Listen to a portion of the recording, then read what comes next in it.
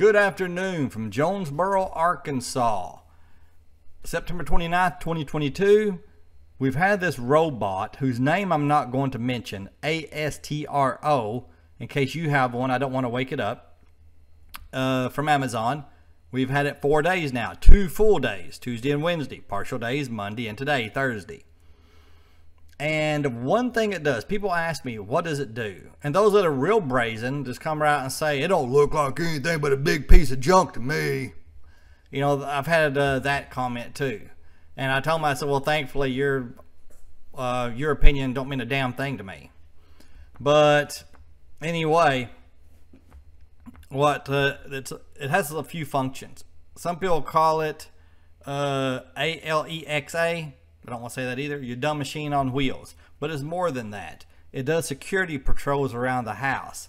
And if you have the Ring Pro Security, I forget the exact name, but the Ring Pro Security, which is $200 a year, which I think is a bargain, then it will guard your house and work with your security system if you have one. If you have the Ring Security system with the door sensors, the window sensors, and all that, then this robot works with it. Or if you don't have it, it'll work on its own.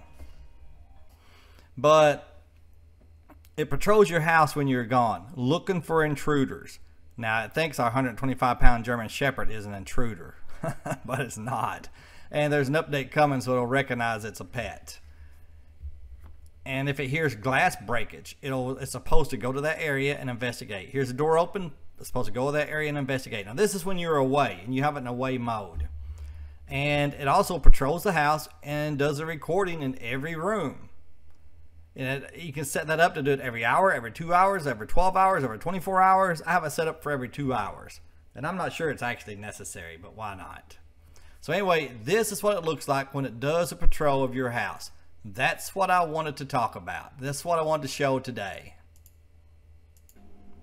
So I have this set up to patrol the house once every 2 hours. And this is what it does. It goes from room to room and records a little bit. And it does some of the rooms twice. Of course, I have this set up, even though it's open, one is living room and one is dining room. Eventually, I'm going to set that up as the foyer, in case I want it to go there, maybe.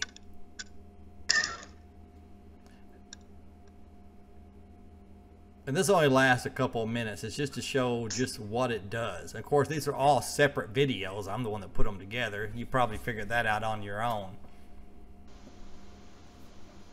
You know, look at this small kitchen and the washer and dryer in the kitchen. That's what they did in 1972. They put washers and dryers in the kitchen, which is really stupid. This house is 2,500 square feet, and look at that little kitchen. You know, that would not happen today. If I had 2,450 or so square feet to do what I wanted to with, me and my wife, the kitchen would be a big part of it. But anyway, here's our den.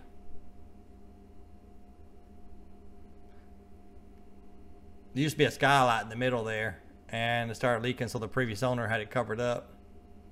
Our game room, there's a step there. It will not go into the game room, but there it is.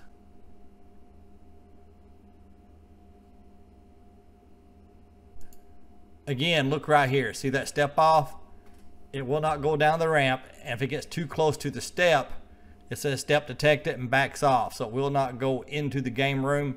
But I set this area up and called it game room to make sure it would at least video a little bit of it while we're gone. So behind the couch in this room is called game room on the map that it created. That's what I named it. That way to make sure it would go there and patrol, because it patrols every room. So you can do that. If you have little areas in the house you want patrol that's actually part of a room, you can just separate it and pretend like it's a different room to make sure it goes to that spot.